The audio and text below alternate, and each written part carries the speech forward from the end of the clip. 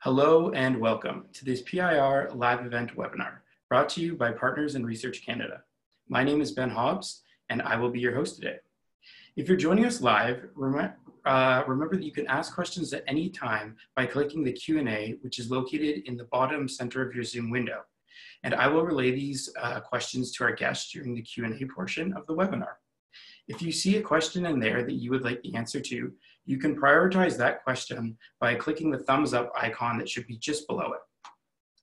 So without further ado, I would like to introduce our guest today, Dr. Oyedeji Ayonrinde, Associate Professor in the Department of Psychology and the Department of Psychiatry at Queen's University. Sorry for butchering your name there. I'll let you take it from here, Oyedeji. Great. Good afternoon. Can you see my screen? Not yet. There we go. Perfect. Great. Well, good afternoon and thanks for the invitation to present today. I'll be speaking about anxiety, and it's something we're probably all quite familiar with in our own different ways, and hopefully we'll cover a few aspects of that.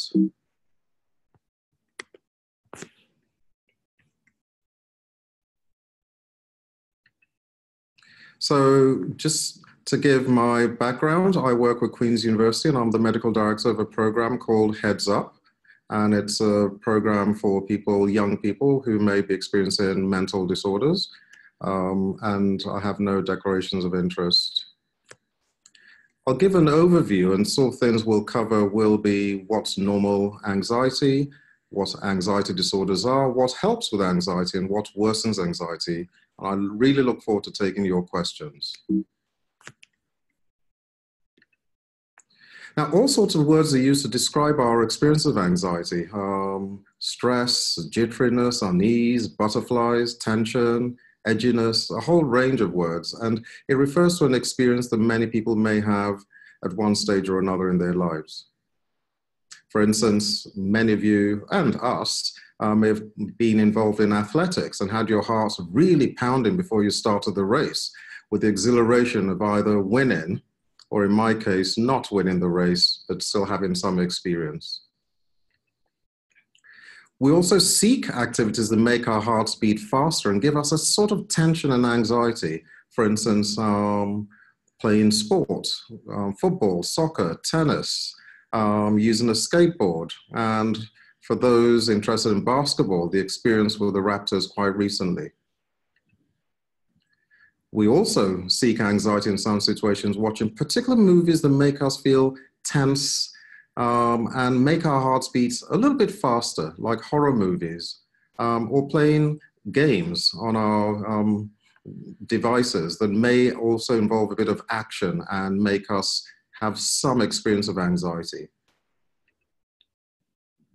For many of us as students and professors and other works of life, studying for exams, preparing for exams, and activities associated with study may also increase our anxiety in day-to-day life. Some people have had quite adverse experiences like being bullied or having nasty experiences from other people, which may leave them feeling anxious as well. For some people, money worries can be a great cause of anxiety. So a lot of things can make us anxious, yet not all anxiety is an illness, and some of that we'll cover in greater detail. So we all worry or get frightened from time to time, and it can be quite a good thing if it helps us prepare for an activity or to avoid danger. Sometimes, however, this can be too much and can get in the way of enjoying life. And the sort of worry or fear that's excessive is what we call anxiety in the context of a disorder. Does this look familiar? So consider a situation where the mind is racing, it's difficult to concentrate, yes, but no, but maybe possible sleep disturbance, feeling breathless, breathing faster, a nausea or loss of appetite, and rumbling in the tummy, feeling restless, jelly legs, feeling like running away from a situation, sweaty palms, shivering, trembling, heart racing and palpitations, find difficult to swallow with a dry mouth, vision feeling rather blurry or feeling rather dizzy. Now that could happen to any of us, and these are some of the symptoms of anxiety people may experience. If we use an example of preparing for exams, now we'll look at the black curve and the red curve with the red arrows. Now, it's normal to feel anxious before exams, and some degree of anxiety can actually help us perform a bit better and after, or in a race, and then after the event has come to pass, we feel comfortable and okay. However, if we look at the red arrows, in some situations, the anxiety goes up, up, up, and just never-ending feeling as if it's not going to end, and we feel quite distressed about it. And it's that sort of anxiety that occurs in disorders. So keep that image in mind. We may find ourselves in situations when we're anxious with our thoughts racing, with a lot of worries going on and on, making it difficult to concentrate or relax. We may find our hearts experiencing palpitations as if it's a drum beating. We're breathing and it's much, much faster, and we feel rather breathless without having done much. Loss of appetite and just feeling low in our energy. Difficulty sleeping, and rather than feel comfortable, just tossing and turning in bed and unable to sleep because of our worries. We try and problem solve and it feels like we're in a maze. We make moves and maneuvers and we still feel there's something missing, like a missing piece of a jigsaw puzzle in day-to-day problems. And while our friends or people around us have their batteries fully charged, we feel ours are quite low and we feel run down and quite different under such situations. And it seems as if life's just hammering us with challenges, stress, worry in our day-to-day lives. And that can be the sort of pervasive experience of what anxiety can be for some people. Anxiety is a common mental health problem, and many young people have an anxiety disorder, so you're not alone if you do experience it. Lots of people, however, suffer in silence, and hopefully after today, you'll feel comfortable to talk about it. It's important to recognize it and to seek help. Now, one of the feelings when we're anxious is a sense of danger. When we feel we're in danger, our brain tells us our body should get away, run away or move away from the place. And we may feel this in our mind or also physically in our bodies. And this is caused by a chemical in the body known as adrenaline, which can leave us feeling with a flight, as in running away or moving away, fright, freeze, or even a fight response. And we all respond to anxiety in different ways. And that's quite interesting for some of us who work with people with different responses to anxiety. We may also have bodily sensations. So with anxiety, we may feel sick, shaky, dizzy, our heart racing, short of breath as mentioned earlier, and butterflies in the stomach. And important to stress that in different cultures and languages, we may have different words and descriptions used. So not all cultures will refer to butterflies in the stomach. In the mind, we can feel upset, worried, irritable, unable to relax, and again, difficulty concentrating. And if we think of the range of these things, this will make being in class or in school or with our families quite challenging. So we'll cover a number of types of anxiety disorder, and I'll start with fears and phobias. And many of us have a fear or phobia of some sort, and anxiety disorders are grouped into the different sorts. So for instance, many people have a fear of the dark or insects when they're really young, and as they get older, that sort of anxiety dissipates and leaves. However, for some people, the anxiety and the fear and the phobia persists for much longer. And this may stop us from doing things we normally enjoy. We may avoid situations that have the things we're anxious about or we have a phobia for. So it could be avoiding water because we're frightened of something that we saw in water once, or have a phobia for birds and feathers and so on. You can't really have a phobia for things that are genuinely dangerous. So you're not likely to have an alligator phobia or a tiger phobia. General anxiety. Some people feel anxious most of the time for no obvious reason. And when it's really bad, they can't concentrate in school or have fun. They feel anxious and sad at the same time sometimes, and it may be really difficult. However, it is possible to cope with this and get help to make one feel better. Sometimes general anxiety actually runs in the family. So we may have a grandma or grandpa, mum or dad who were also very anxious and could have reported suffering nerves or being a worrier. And we also may have that also passed down in the family. Separation anxiety. Think back to your very first day in school when mummy and daddy waved at you. Now, some people could have held on to mum and dad's legs, feeling really anxious and not wanting to leave, and others jollily moving on. But separation anxiety is a feeling of anxiety when you're being away from people you have a close attachment to. It's normal in very young children. Many of us would have grown out of it, but for some people, it lingers on much longer. Social anxiety. Now, social anxiety is more than just feeling shy. It's quite an overwhelming experience where the person feels comfortable with people they know well, but in situations like giving talks or in public places or social occasions and parties, they feel really, really uncomfortable. It could be standing up in class or assembly, it could be very difficult, or even a situation where they think the person feels they're being observed, like having a meal. And this may lead to the person actually avoiding situations that involve other people. Panic disorder and panic attack. A panic attack is an extreme episode of anxiety that seems to occur for no reason. It may feel as if the mind's going totally out of control. And it's quite a worry for the person going through it because they may feel they're losing their mind, they're going to die, or they're about to have a heart attack. However, it's really important to remember that the feeling actually does come to pass, although it doesn't feel like that when it's occurring. So with this illustration, with a panic attack, the anxiety goes up, it feels overwhelming, but ultimately, I'd like to reassure you, it will come down. Post-traumatic stress disorder is another form of anxiety, and this occurs after being involved or witnessing a traumatic or very horrific event. A car crash, violence, someone getting hurt, for example. And the anxiety may present as flashbacks or feeling as if it's happening over and over and over again, which may affect sleep and other aspects of life. And quite often the person with PTSD avoids reminders, places, people, or situations linked to the traumatic experience. Obsessive compulsive disorder, OCD. Sometimes we have thoughts that just won't go away. For instance, germs on our hands or doors unlocked. We may wash our hands frequently or keep checking locks. And some people may even have very specific rituals. And the recurring thoughts are called obsessions. So obsessions are the mental process, what goes on in our mind. And the action that follows the thought is then the compulsion, the recurring actions.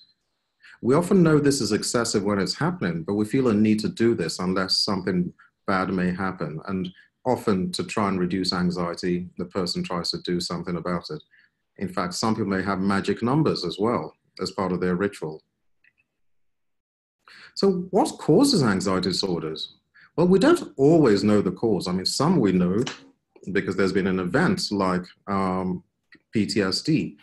But sometimes people may have upsetting or frightening experiences like being bullied, a family having an illness themselves, loss of a loved one or family member, parents separating, and a number of people may be able to cope with this, and some may find it difficult to manage. In fact, some people can cope quite well with one or two events, but if it's one thing after another, it may be quite much. Parents separating, a death in the family, moving home, changing school, all occurring at the same time may cause anxiety. It may also run in families, as mentioned earlier, and some may be passed in genes, which we've got no control over. However, we can learn to manage this. For instance, avoiding situations where we're around people who are anxious all the time and may add to how we feel, or observing people anxious and copying their behavior. So if family or friends are anxious or they're harsh about your experience of anxiety, please let them know that's making you feel worse. So getting help. As mentioned, some people grow out of anxiety, like separation anxiety. And the good news is, on the whole, anxiety disorders are treatable. There's a lot you can do with friends and family to make you feel better. And often if you talk to someone and share the experience or seek help, There are very experienced professionals in your school, through your family physician, and in some organizations who can help you with anxiety. Treatment varies, and one of the major treatments for anxiety disorders is psychological therapy. There's a type of psychological therapy known as cognitive behavior therapy, CBT, and that can help you understand and deal with the cause of anxiety and also give you strategies for coping, such as relaxation techniques. Mindfulness can also be considered, and some people find yoga and things like that quite helpful. Some people also find the use of medication, and some medications, for instance, one of the types of antidepressant medication called an SSRI may be helpful in specific cases, but please ask your health professional for advice on this. What I will emphasize is living with anxiety problems is difficult, but it's treatable and doesn't have to leave you feeling unhappy for many, many years of your life. So what healthy ways can we use? Well, one step you can take straight away is to tell someone. And that's a major step, telling someone, a parent, teacher, counselor, doctor, about the experiences you're having and how persistent and distressing they are. Remember the red arrows at the beginning? How the anxiety just hasn't come down. Avoid leaving things till late. For instance, start and prepare for an exam, the morning of the exam. That will give you anxiety. Avoid using drugs or alcohol to manage it. And reduce or avoid using stimulants like caffeine. Caffeine actually increases adrenaline. And many of the energy drinks contain caffeine in them. In fact, many have more caffeine than cups of coffee. And where possible, and school has lots of activities that involve this, engage in relaxing activities. Unhealthy ways of dealing with anxiety, some of them are opposites, but don't keep it to yourself. Don't get angry with yourself. Try and get enough sleep. Avoid drugs and alcohol. And with the amount of vaping going on, vaping and nicotine and the effects can also worsen anxiety in quite a number of individuals. Now, some people may feel, oh, but surely cannabis, weed helps. But does it?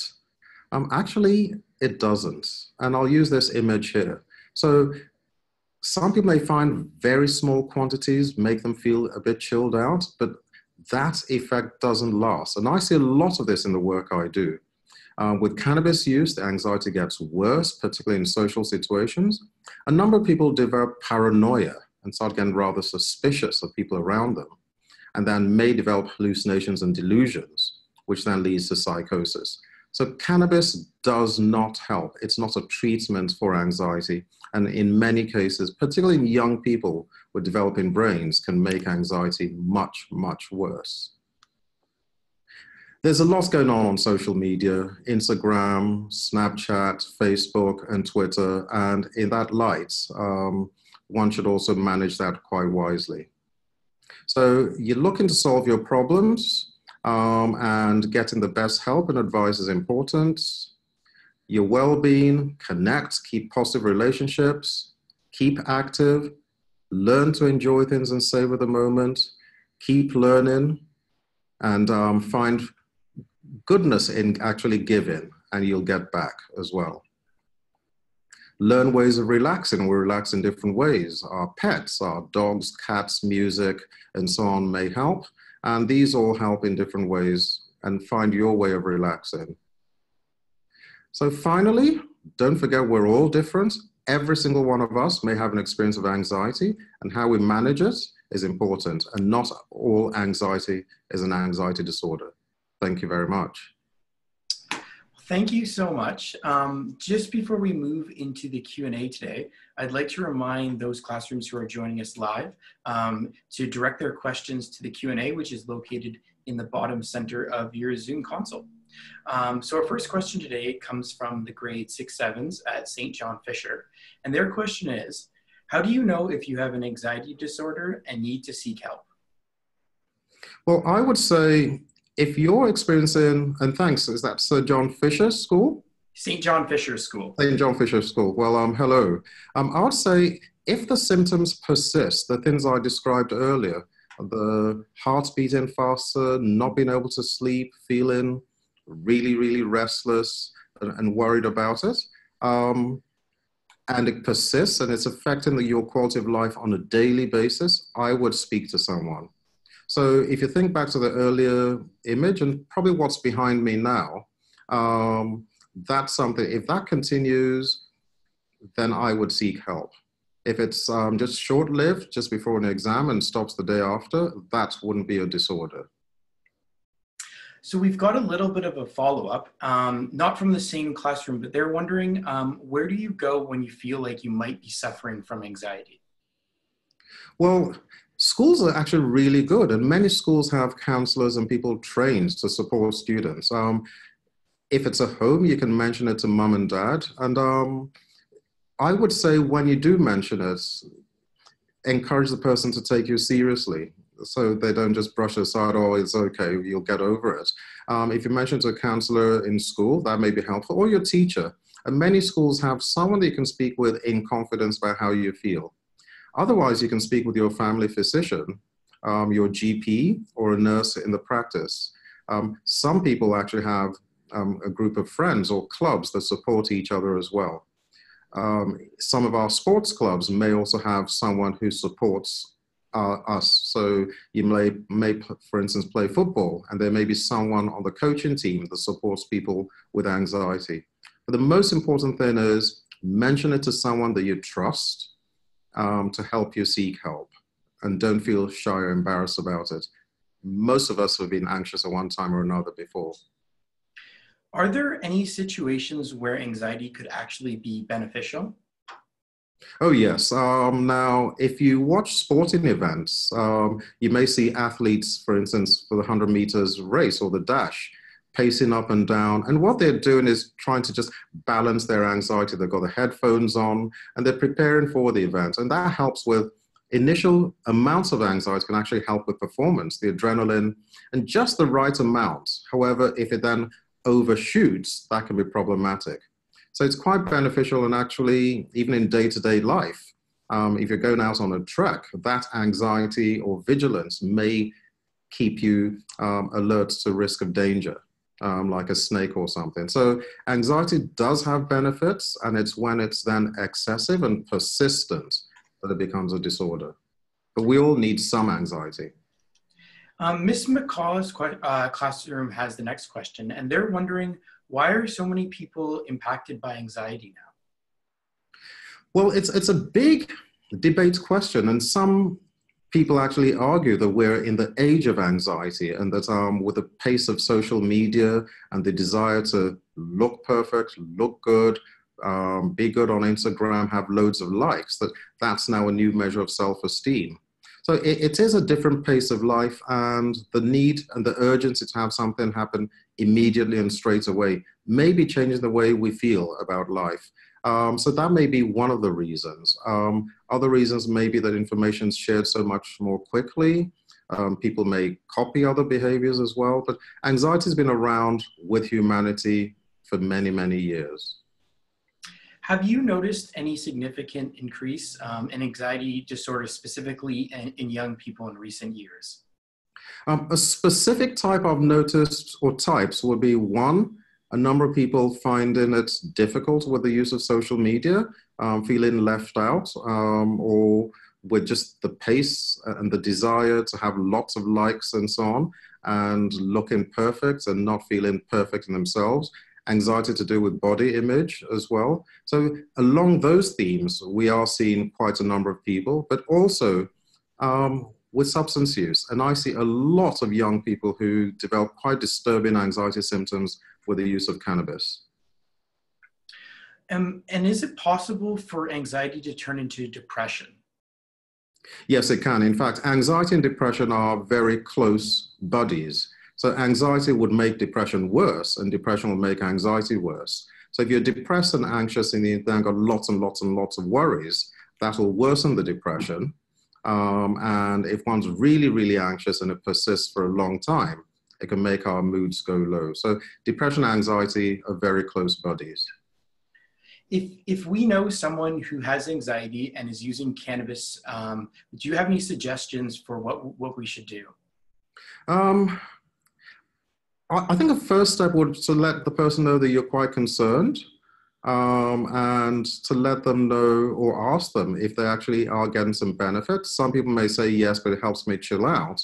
But to let them know that if they're young with developing brains, which they will have up to the age of about 25, that it's likely to worsen the anxiety rather than improve it over time. So I would encourage the person to cut down their cannabis use and certainly not use high potency THC. Do you have any advice for educators to help young people who are dealing with these feelings of anxiety? Yes, well, I think it's important that we distinguish between normal anxiety that all of us have. Interestingly, I had my Fitbit on before the presentation and during, and I know my pulse went up just a bit before the presentation, and now it's come down a bit. So anxiety can be normal. Everyone gets anxious at one time or another, and we shouldn't feel every feeling of a heart beating faster, feeling sweaty palms, breathing quicker is not necessarily an anxiety disorder. Anxiety can be normal and healthy for day-to-day functioning. However, if we do have an anxiety disorder, PTSD, OCD, and the rest, to seek professional help. So distinguishing what's normal, healthy anxiety from pathological anxiety. And many people think all anxiety is pathological, and it isn't. Do you believe that technology has played a role in the increase of anxiety disorders? There are some studies that suggest that, and what that suggests more is, for instance, a lot more bullying can be done online, on the internet. People actually, one of the slides I had was showing about connection and building social relationships. It's a lot easier to be disconnected with technology, although you feel connected, but not actually having interpersonal interaction. So that can be tricky. So some people get bullied. Also the sense of immediacy with technology, where people want things and they want it now, with immediate effect. And that can add a sort of sense of urgency and not help relax. So technology is at a rather quick pace, and it's good, it's useful, we're using it now. So I'm not going to be hypocritical. However, technology, hours and hours of gaming, the speed of that with our day-to-day challenges can be stressful for some people and worsen anxiety. Can anxiety contain concurrent disorders? And what advice do you have for such concurrent disorders? Now, by concurrent disorders, I assume the question means anxiety and other disorders, whether to do with substance use or other things. And if that's what was intended, the answer is yes. In fact, a lot of people may use substances, alcohol, drugs, and other things to try and manage their anxiety. Anxiety can come with any disorder. In fact, any mental health problem can have anxiety as a component, whether it's psychosis, depression, bipolar, and so on. For our grade 12s that are watching, do you know of any help or services that are available at the university level? Oh, yes. In fact, universities work with anxiety a lot. And for instance, my university, there's a whole health service that specializes in supporting students in distress. There's psychologists, counselors, physicians, psychiatrists, GPs as well. Also, lots of university clubs are geared towards reducing anxiety. And some universities actually even have pets and animals you can cuddle in exam period and so on. So there are lots of opportunities available in university. And I would say for those going on into university, beware. Some people use all sorts of drugs for study, which just makes them worse and could cause anxiety problems. Be aware you're different, and every single one of us is different. And when you go into the big world of university, it can feel like a big ocean, but don't let it get you down. We're all different, and do things at your own pace. Do you know of any health complications that can arise from prolonged anxiety? Well, ultimately, reduced quality of life and prolonged anxiety can trigger depression. Some people with prolonged anxiety may comfort eat and put on weight, therefore having less self-esteem. Some people with severe anxiety may have hair loss. Some people with severe anxiety may start having recurrent gastric tummy problems, and so on. So anxiety can actually affect us from head to toe if it's prolonged. However, importantly, seeking help can reduce the distress this causes. Do you have any advice for avoiding social media or minimizing the effect of social media on anxiety? I'll avoid any big brother comments, and I ultimately, once again, we are using a medium now to communicate. So social media isn't always bad. However, I would say if it's defining your life, if your whole day is all around staring at your computer screen, and you stare at the screen more than looking in your friend's eyes, or not find time to chat with the family, then I would say looking for downtime. In fact, a young person once said to me that, oh, we're no longer used to making eye contact. We look at the screen and we look at people through the screen.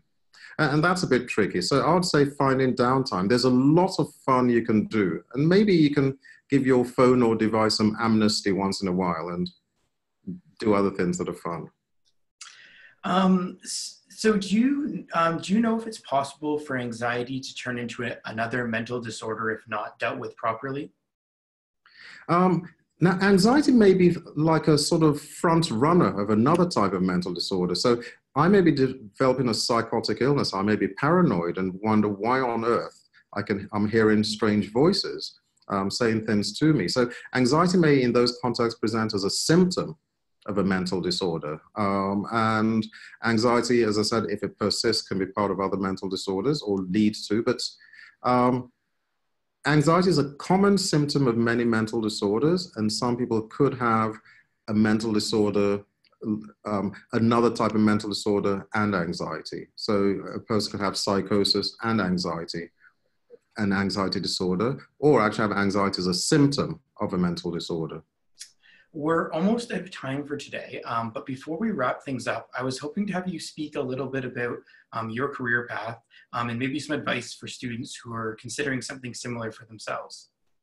Great. Well, what I'll suggest is first, whatever you choose to do, do something you love. If you have a passion for it and you enjoy it, it'll be really, really cool and fun. I love working with young people. So a psychiatrist is primarily a doctor. I went to medical school. I've delivered babies. I've done surgery. However, the work in mental health then is, so a psychiatrist is a doctor who specializes in working with mental health and mental health problems. So I would say a journey towards being a psychiatrist will be going to med school and then choosing a specialty. In my case, psychiatry, that you have passion for. But it's something I love, and psychiatry can be carried out with all sorts, sports, older people, younger people, and so on. Well, that's all the time we have for today, but thank you so much for taking the time to talk about this important subject with us today. Well, thank you very much. More information about these webinars and other PIR educational programs are available at pirweb.org. Thanks for tuning in and have a wonderful day. Thank you for inviting me.